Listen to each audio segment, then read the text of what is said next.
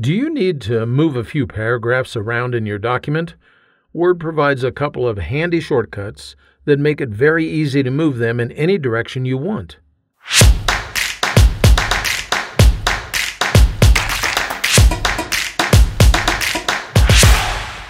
Sometimes you want to move a paragraph or two around in your document. For instance, you might want to move a paragraph from its current location to before the preceding paragraph. You can see that on the screen I have some random text here, but at the beginning of each paragraph I've put an indicator as to its position, first, second, third, fourth, and so on.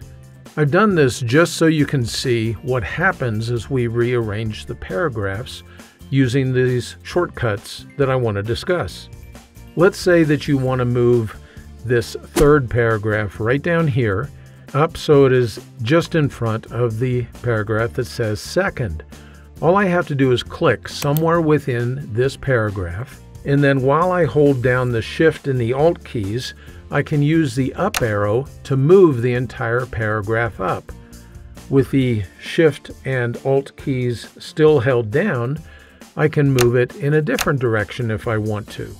Every press of the up or down arrow key while Shift and Alt are being depressed moves that paragraph in whatever direction the arrows are pointing.